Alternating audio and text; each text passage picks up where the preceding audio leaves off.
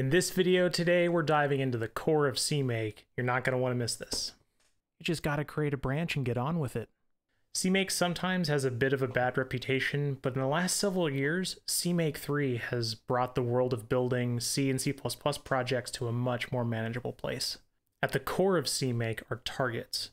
Now, targets encode physical things that get compiled, as well as properties associated with them and the relationships between them. You probably already know that CMake has a lot of features, but targets are what CMake revolves around, and all of those features are about creating and defining targets and relating them together.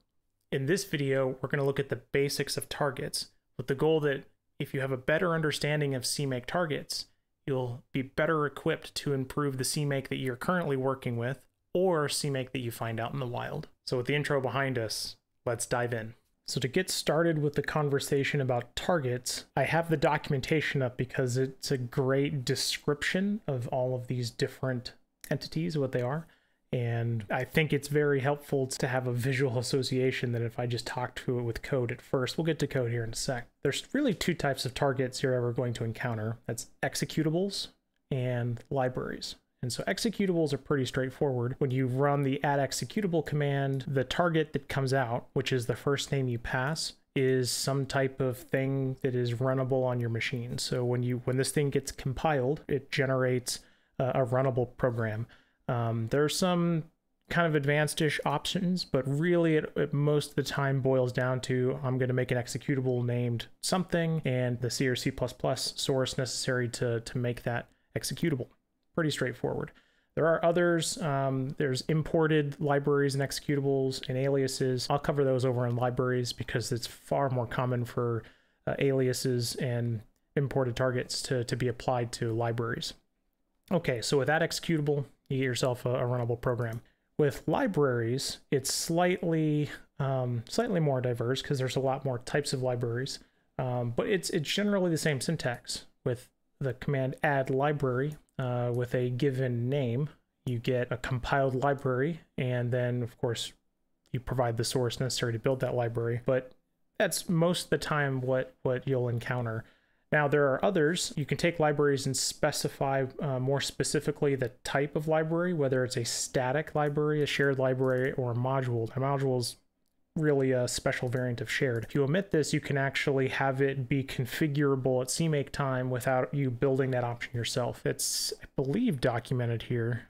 Build shared libs. Yeah, there's this CMake option that if you turn this on, if you omit all of these things, you'll get static by default unless build shared libs in your CMake cache is set to on, and then you get shared, which is pretty neat. But if you specify it, then it's always built as shared, static, or module. Module is mostly relevant for Windows, where you get the .libs and .dlls as separate files. The libs used, I think, to get compile time information, and then the DLLs where the binary actually exists. That's all rolled into one on Unix platforms.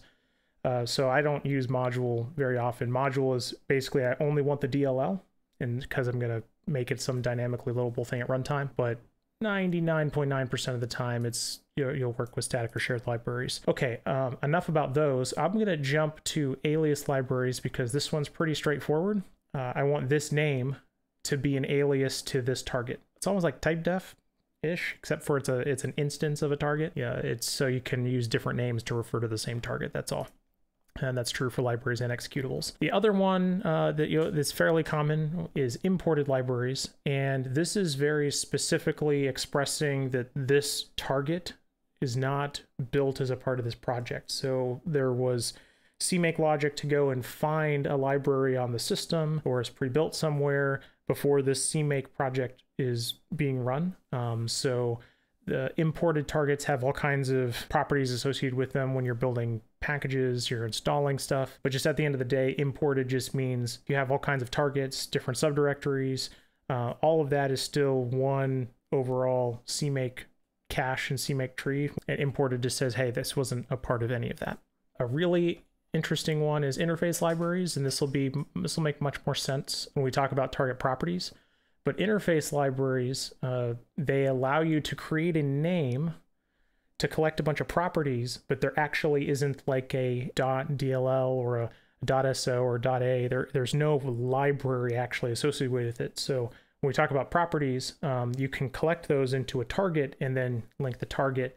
It's an interface library that brings all those in instead of doing that manually, though I'll show a demonstration of that as well. Object libraries are really interesting, but they're not very common. What it is during the compilation process, you start with source files, they get compiled to object files, then those get linked together then to create your library or executable. An object library says create a list of just the object files, but then don't link them. And then what you can do is take the list of object files into another add library or add executable, and then they will be directly linked as a part of that downstream target instead of being linked into a library immediately. I actually have run across this in the wild. It can be helpful when you need it. It's not something to generally reach for right away. Usually you're solving a specific like link order issue or something weird that you'd probably want to avoid to begin with, but when you do need object libraries, they do exist and they behave mostly like libraries with some exceptions, and when you want to read about those exceptions, read this documentation. Okay, now we're over at some real code to look at. Can actually make this a little bit larger for you, but some real code is where we can see this stuff working in action. Already see we're in this project. It's this little viewer I've been using to learn the cycles renderer, a little personal project as for education for myself. Probably not going to go anywhere, but still like to use CMake to build all my projects, and it can help with wrangling some of these things with interface libraries, using little static libraries that then get linked into the executable. Maybe I'll start with the executable. It's an easier one to start. So I have up in the root CMake list, I created a project. And so this project is what I'm using because the executable is the only real artifact that comes out that I'm interested in, even though I have some intermediate static libraries I use to collect some code before handing it over to this executable. Just know that this is the one target that I used project name. I mean, I could write, the same here, what I call it, cycles viewer. It's the same thing. So add executable, we get a target name, which is in this variable name, and then the source files associated with what's necessary to build this application. Great. Now there's target properties that then are associated with targets. We have includes, we have preprocessor definitions, we have linked libraries, and we have compile options. The most common ones being include directories, libraries, and then sometimes preprocessor definitions as well. So with this executable, I have exactly one library that I'm linking. Now this library is actually an interface library, and what's important here is that this is a target name. It's not just any library. Interestingly, with target link libraries, when we are taking a particular target and then linking it against some things, this also works with like library files and things that CMake, like if this was not a target, it would try to, like here on Linux, it would be like -link. It would put that on the command line, and then that would fail if that didn't exist. You'll see out in the wild with like old style CMake that people will like link libraries that are supposed to be on the system here, like with the -l command on the linker. It ends up being really confusing then, because you have a link failure that CMake could have detected because it should have gone and looked for that library and found it and then put it explicitly on the link line.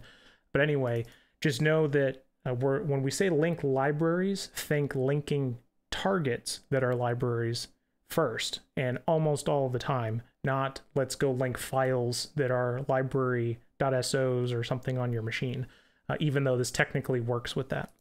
So this is a target. So this executable, it links against this target. We'll talk about visibility here in a sec, but just know that we're going to link against that library. So let's go find that library. That's here. I have an adjacent directory that encapsulates all of my external projects. I have CMake grab, GLM, and mGUI. Those are two. This is a header-only library. This is a little embeddable UI library that is really awesome. That's external code, and this is like a little utility thing to deal with GLM. I don't even know if there's anything in it still. Yeah, it's not doing a whole lot, But anyway, what we're creating here is an interface library. So note, it's the same add library command. This is the target that got created, and it's an interface library. And we talked about, I mentioned before, there's different properties like includes, preprocessor definitions, and libraries. Here, this interface library propagates the list of libraries I have here into this one interface.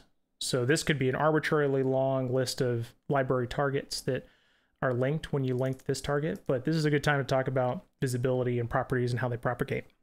So with those things, include directories and libraries and preprocessor definitions, compile options, when you see target whatever, like target link libraries, target include directories, target compile definitions, those commands, what they do is they're adding properties according to a particular visibility or multiple visibilities. You can roll more than one into one invocation of this command or any of the commands. But at the end of the day, there's 3 types of visibility that propagate this information. There's interface, there's private, and there's public.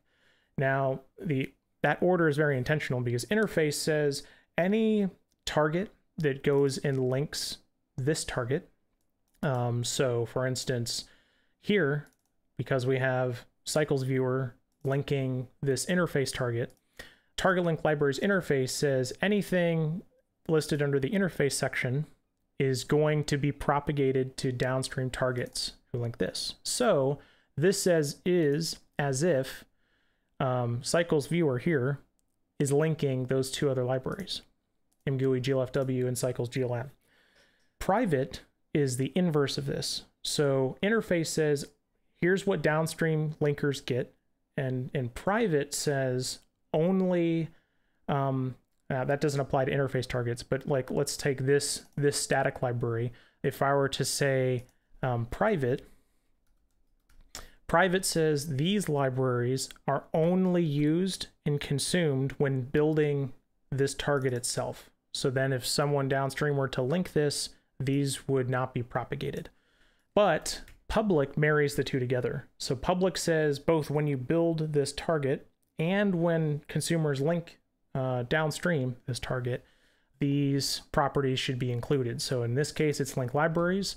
We have, if you link this little static library I wrote, I'm saying you also need to link glfw, which came into scope up here. Again, in another video, we'll talk about importing projects and importing targets this way. But this target came into existence from finding it in the wild. Same thing with stuff that came in OpenGL. If I was a good citizen, I would say OpenGL, believe that's what it is, because CMake does define a target for OpenGL, so let's use it. But anyway, these targets need to be both used when compiling mgui glfw and anyone who links it. And then same thing here with include directories. I've said, hey, when we're compiling this library, this static library, these paths need to be on the include line for when compiling translation units in that target. And when you link this library, you still need to have these on your include path to use this. This is really powerful to keep under control your what properties are going to stay with a target when you compile it and which ones are required entities downstream. Because what's crazy here is all of this information, like when this is linked here, both of these things, and they could be arbitrarily long, could be tons of includes at various places, tons of different targets that are dependent to be able to use mgui glfw. When this target links it, and then ultimately the application links it through that interface, all of this information is encoded with that one link line. You'll find out in the wild, there's people that do all kinds of stuff with like the directory, like just include directories that says, hey, any targets defined after this command are gonna need these includes. And you create this house of cards of needing to know in which subtrees you have the right includes and are they in the right order and all that stuff. Here, instead, we just say anyone who links this target is going to inherit all of my interface and public properties. So that's it. Then you're done. So basically when engineering this, we get to decide what that is, which is super powerful. So great, we see a demonstration of creating a static library. We link it against some targets we found on the system. We establish its interface for linking this library. There's another one over here, which this is another interface library. Because it's header only, interface is a great way to create a target that you can link for header only libraries. So this library is just one header file. So, and it brings along some imported targets. To use this header, you need to link against the cycles renderer and GLM, and all that gets taken care of. So anyway, that's the structure of this example. So we use this interface to wrap up all this external code, and then we're over here saying, hey, all those external dependencies, we want to make sure the viewer gets linked against. I hope that the simplicity of defining targets and the properties associated with them motivates you to use them to keep your builds under control. Linking a library target and having all of its relevant properties come with it and you not having to worry about them is very powerful, and I hope that you could use it to your advantage. Later on, I hope to tackle topics like demystifying find package or how to create installable projects that are fit for packaging. If you enjoyed this video, please like and subscribe, and leave a comment down below if you have any questions or thoughts. Until next time, happy coding, everyone.